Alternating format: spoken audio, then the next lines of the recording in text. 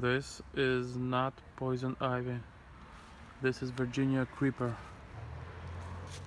It has 5 leaves compared to 3 leaves in poison ivy. But right next to Virginia creeper is growing poison ivy. As you can see, poison ivy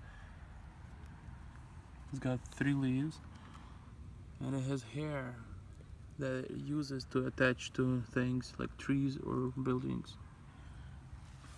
It can grow right next to Virginia creeper plant. This is Virginia creeper. As you can see, Virginia creeper is attaching itself to building using like tentacles or something. See? That's how it holds on to building. But poison ivy uses hairs or like little roots that holds on to buildings or trees. So the 3 leaves is poison ivy. About 5 leaves is Virginia creeper.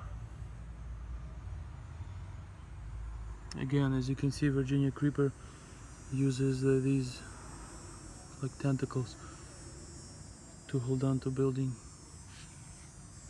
That's how you identify and differentiate Virginia creeper from poison ivy.